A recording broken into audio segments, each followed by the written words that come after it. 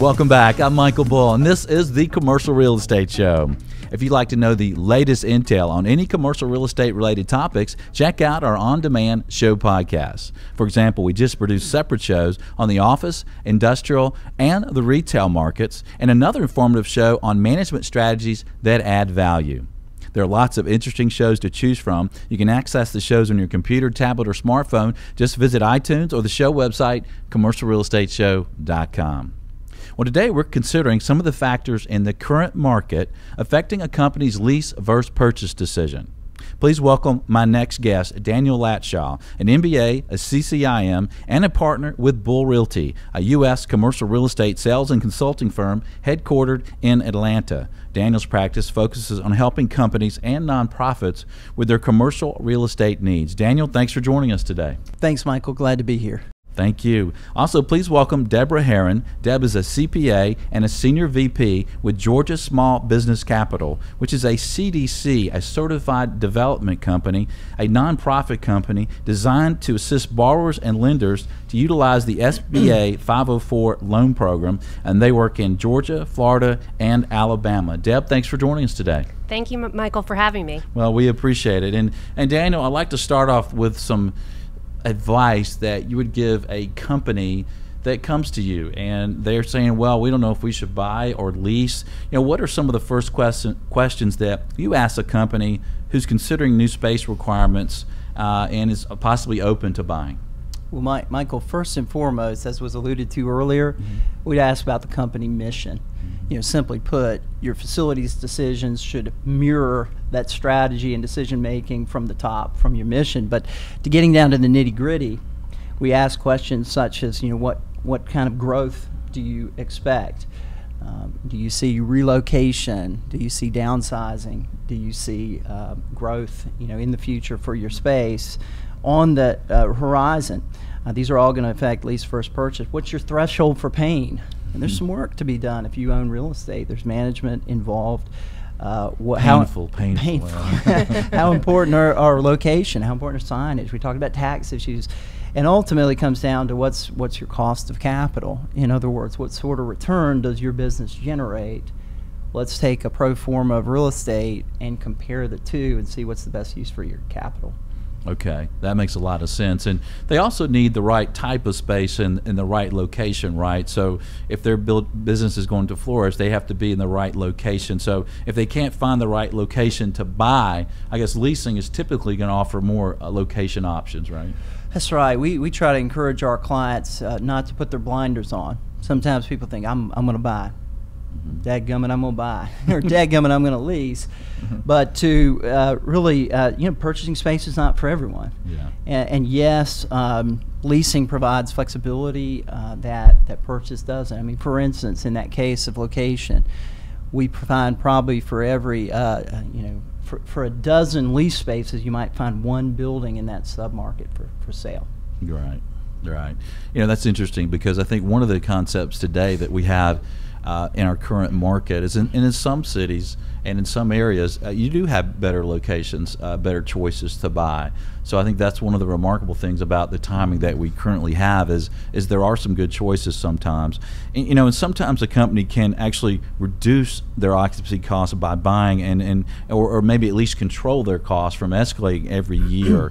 Can you share the typical math in a lease versus purchase analysis? Sure. Yes, there initially is a cash outlay, but after that, really on paper, when you stack up occupancy costs, lease versus purchase, in most cases, I think the math points to purchase. Take a building that we worked on at $823,000, 10% down, 5% interest rate, 20-year amortization. Deb will tell me if that's legitimate for this market, but I believe it is. And add taxes and insurance costs to maintain the property and compare that with a lease space at $18 a square foot. All things basically being equal, your monthly outlay for purchase, $7,400, lease, $9,100. That's a $1,700 savings for purchase. Bam! As the infomercial guy says, but wait, there's more. Or you could sell ShamWow doing that, I think. But that's only year one. Yeah. And investors sometimes hyperventilate about the initial yield, Down payment. first year, but that's not why people buy real estate. Yeah. Look at it over 10 years, the lease. Well, it escalates.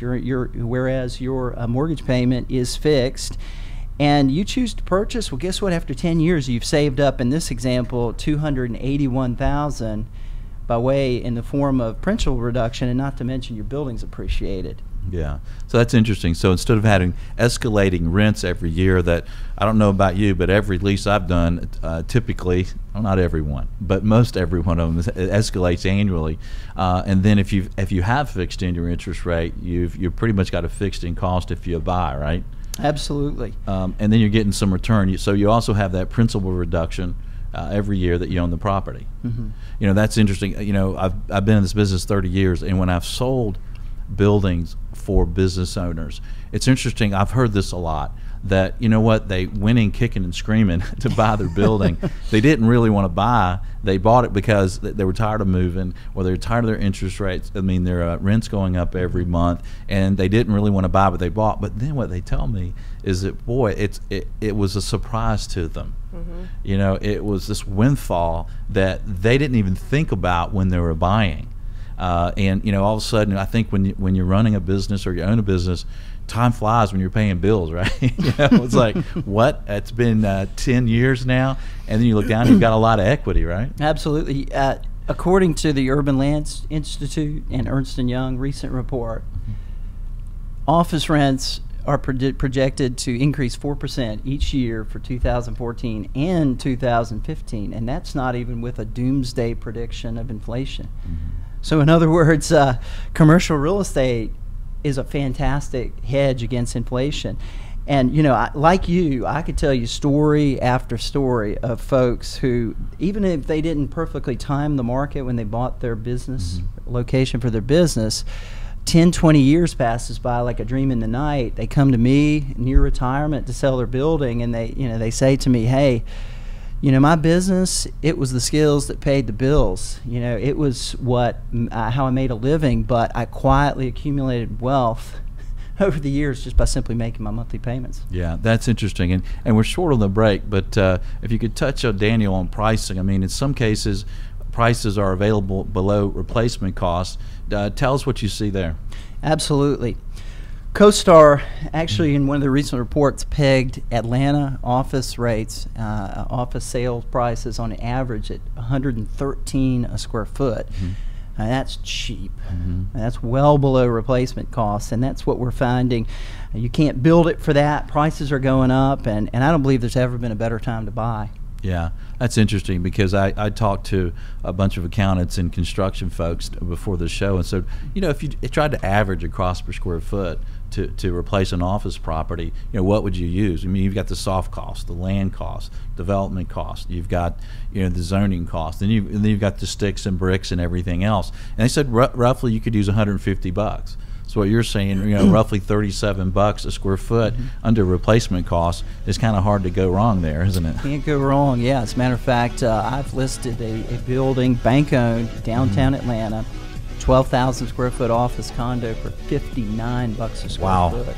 All right, I want to hear more about that. We got to take a break here. More on lease first purchase decisions. I'm Michael Bull. This is the Commercial Real Estate Show. We'll be right back. The Commercial Real Estate Show is brought to you in part by your friends at Bull Realty. When your business requires proven performance, visit bullrealty.com or call 800-408-BULL.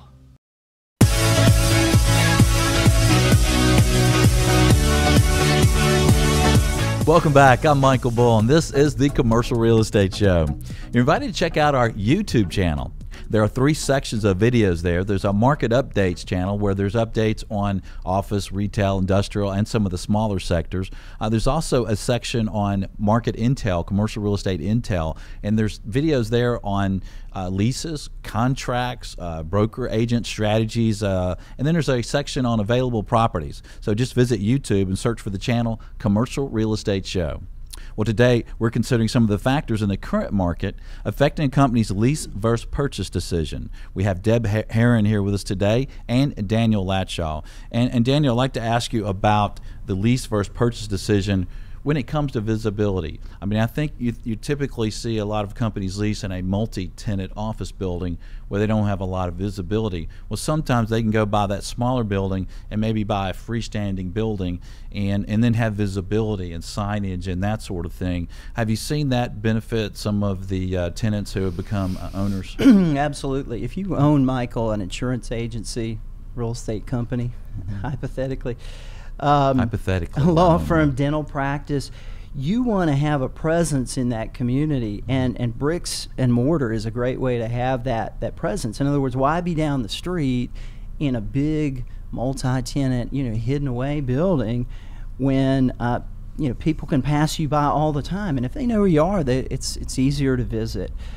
Look, and it's hard to quantify the value of owning a building with that kind of exposure, but try shopping for billboard space. You'll find out. Yeah, that's interesting. Yeah, you can pay a lot of money for a billboard, and maybe you get that with a building, and you can look at the traffic counts and see if that's advantageous to you, especially if your practice or your business. I know we had a couple of law firms that recently bought buildings on major thoroughfares, and I think they're benefiting greatly by having their sign out in those communities and picking up that business. Well, we talked about cycles briefly in the show so far, and how buying in a recovery portion has historically been a great time to buy. I mean, we know it will cycle, right? There's no question real estate cycles. It's really guessing how long that cycle is going to take and how deep or high it's going to go, right? You can bet more equity and more pre-leasing and more guarantees will be required to obtain construction loans for quite a while. So, I think we're still going to have levels of low construction levels, and what has that done to values lately and rents, and how might this affect the market going forward if you're deciding to lease or purchase? If there's little to no construction coming down the pike, what does that mean for you? Well, it's no secret that there's been very little development over the past 5 years, and even projects that are planned. Don't tell everybody. You're telling everybody, Daniel. Or projects under construction are still months or years away. So the current positive absorption rate is expected to continue. If you look specifically at the average square footage of new deliveries of office product over the last 30 years, according to CoStar, in any single year it tends to be 150 million square feet. Last few years we've seen 51 million, 31 million, 36 million, 53 million. Yeah, we're going to see some upward pressure on rents the next few years because of the lack of supply. There's very little product that's come out. Yeah, I think even in markets that were hit pretty hard, if you take Atlanta for example, we're now seeing that market see some rate increases, and we're seeing the incentives go away. So yeah, I think we're all going to be a little surprised, having just been beat down, in this recession as we all have, that how fast rents could go up when you have this severe lack of new construction. I think that's going to be interesting to see. Now, of course, if you're leasing, then you're going to have to deal with those rates. If you're owning, well, maybe you benefit from those rates. So again, buying may not be right for everyone and every company, but it's certainly an incredible time to look at it and consider if it's right for you. Daniel, the prices right now and where we are in this recovery in some markets, vacant buildings or buildings that have a lot of vacancy are really discounted price-wise. But then again, if the investment market is hot, so fully leased buildings are very hot and very valuable. What could that mean for a tenant that's buying a vacant building and then filling it up with their company? It's an awesome opportunity. There's a dynamic that's going on in Atlanta and a lot of markets across the country. This of haves and have-nots. If a building has a tenant, it has value. If it doesn't, it's very limited, and you can pick up buildings on the cheap. So here you come, Mr. or Mrs. potential owner-occupant, and you possess the key to unlocking real estate value. I mean, the moment you sign that lease with yourself, guess what? You've added tremendous value, which some businesses might even tap into for themselves. immediately in the form of a sale leaseback. I mean, back to the $59 square foot downtown Atlanta office, bank-owned, that just put it on the market. And what's that going to be worth the moment a company buys it and does a sale leaseback? I'd say double value overnight. Yeah, I want to get into that and more on the lease versus purchase analysis. I'm Michael Bull. You're listening to the Commercial Real Estate Show. We'll be right back. The Commercial Real Estate Show is brought to you in part by France Media. France Media provides exposure to the world of commercial real estate. Visit francemediainc.com or call 404-832-8262.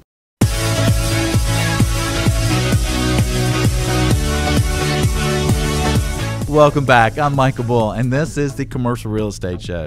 We have some incredible shows coming up for you, including a show on tax credits to save you money on taxes, a show on group investing and the changes in advertising for investors and crowdfunding, and a show on commercial real estate associations. Don't miss a show of special interest to you. Sign up for a once-a-week email announcing the show topic at commercialrealestateshow.com. Well, today we're discussing some of the factors in the current market affecting a company's lease versus purchase decision. We have Deb Herron with Georgia Small Business Capital with us today, and Daniel Alatshaw with Bull Realty. And Deb, I'd like to ask you a little bit about the lending side, because it's a special time, really. I think that's one of the factors that's pretty special in the lease versus purchase decision analysis right now. Interest rates are really low. I mean, historically speaking, lenders seem to really be interested in owner-occupants. So, why are lenders so interested in doing owner-occupied loans right now? Absolutely. Well, first of all, Michael, thank you again for having me on the show. Very simply put, lenders are interested in commercial owner-occupied financing over investment property because it has lower risk. And it kind of like a home, right? Owner-occupant homes do. Absolutely, yeah. Absolutely. And it also gives them the opportunity to build a relationship with that particular borrower, because every bank that I work with today is all about relationship lending, and not just making a loan, but also the products and services that go with every operating company, such as depository accounts, cash management services, etc. So they're trying to build relationships, and it's a good way to get their foot in the door. We're basically seeing all different types of banks, anybody who's lending out there interested in these types of loans, and the competition's very, very steep, especially if the operating company that is going to be in the actual building is performing well. Right. And tell us a little bit about the CDCs around the country. I mean, CDCs are a nonprofit, and they're out there around the country to help borrowers and lenders with these SBA loans, right? That's correct. There are certified development corporations in every single state. And in fact, all states have multiple certified development corporations. So they can actually roll out this SBA 504 loan program with their bank partners to the end user, the borrower. Interesting enough, I always have to say, being here in Atlanta, that CDC does not serve us as well here in this market. Sometimes people ask, why are you bringing somebody from the Center of Disease Control out to talk about a building loan? But we are actually a certified development corporation. Okay, and the down payments can be pretty leveraged on SBA. What's the range of down payments for SBA versus conventional right now? Well, that's a great question, and that's a real selling point for SBA loans. What we're seeing for conventional today, because of everything that's happened in the economy, anywhere down payments will be from 15% up to 25%, and that's really going to depend upon not just the borrower but the property type. So that's very important. With SBA loans, in comparison, it allows the borrower to preserve their working capital, because most of the time they're going to be looking at a 10% down payment. Nice. The only time that we would vary from that would be if the actual borrower is considered to be a startup, and that means they've been in business for less than 2 years, or the property is special purpose, and in that case the SBA will require an additional 5%. So it's very, very attractive for the borrower. Yeah, that is amazing.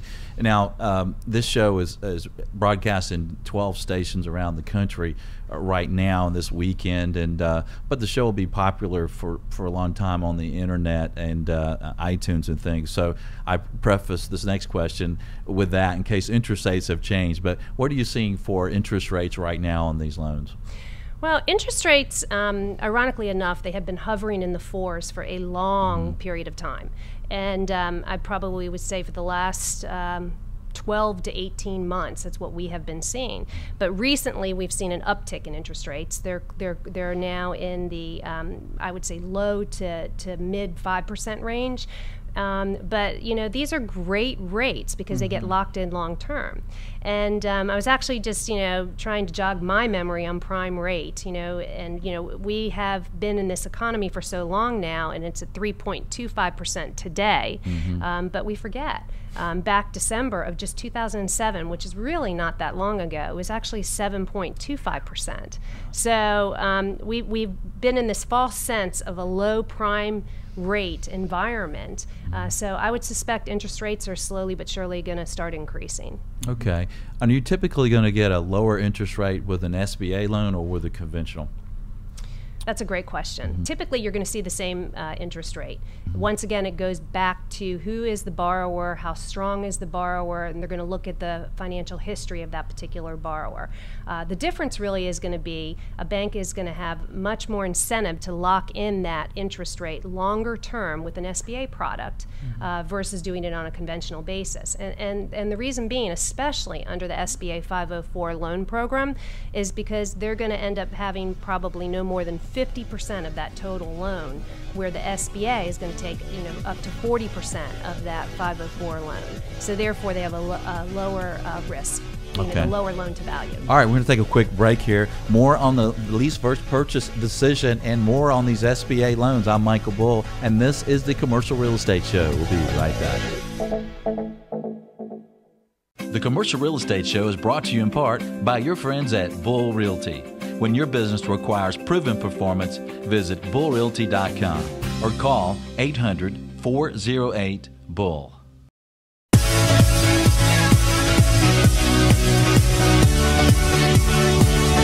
Welcome back. I'm Michael Bull, and this is the Commercial Real Estate Show.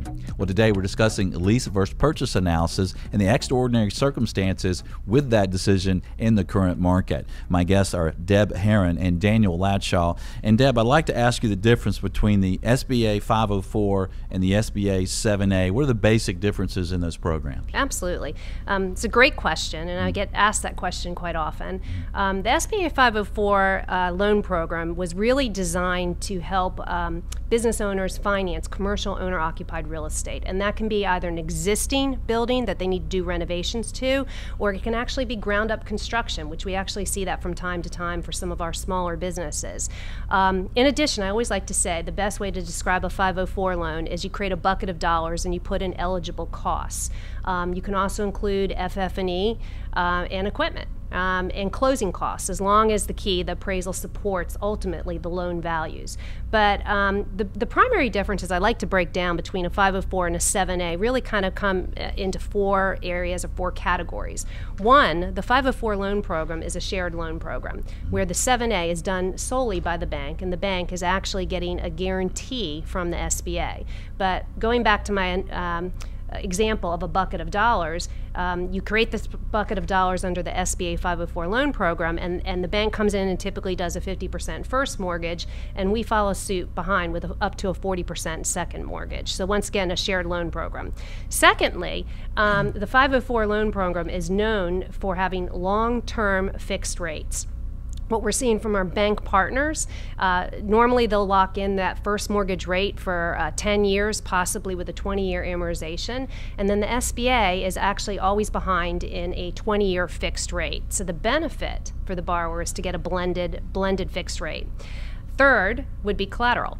And under the 504 loan program, the bank takes a first position on the assets that we're financing, and the SBA takes a second. So outside of personal guarantees, which are required on all loans, as you guys know, most loans, I should say, that's all the collateral. So in comparison, on the 7A, they could take a blanket filing on all of the business assets. They could also be required, if there's a shortfall in collateral, to take a lien on your personal residence. Yeah, I've heard that with the 7A. Yes. Right, and so a lot of borrowers shy away from that. They really just want the business debt to be supported by business assets, just simply put. And then finally, the fees. There are fees associated with this program, SBA fees, and the 7A tends to have higher fees than the 504 because, once again, simply put, the 504 is just up to 40% of the loan, where the 7A is a much larger dollar amount. Okay, and I've heard, since the 7A is the total loan amounts with the bank, and basically half of it is with the 504, I've heard some people say that the loan officers maybe push you to the 7A because they get a bigger fee. Have you ever seen that? Yeah, absolutely. Yeah. That's a real possibility. So I always mention to my borrowers, know your options, because at the end of the day, they need to understand, if they're going to their lender, they need to understand, hey, would a conventional solution be available to me for what I'm looking to do?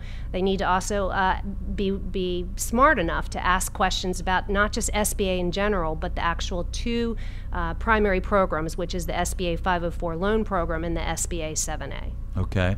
Well, our fun has to end here soon. Can you give us a quick tip for our listeners, Deb? I think the best tip that I can provide to any borrower out there is do your homework. If you are looking to finance commercial owner-occupied real estate, you need to understand from your lender what are the options and ask a lot of questions. And consider maybe running this by another lender too, to make sure that you're getting all the information that's out there. And this is going to help you make the best decision that you can for your business. All right, with Deb, Daniel, thanks for joining us today. Thank you. Thank you.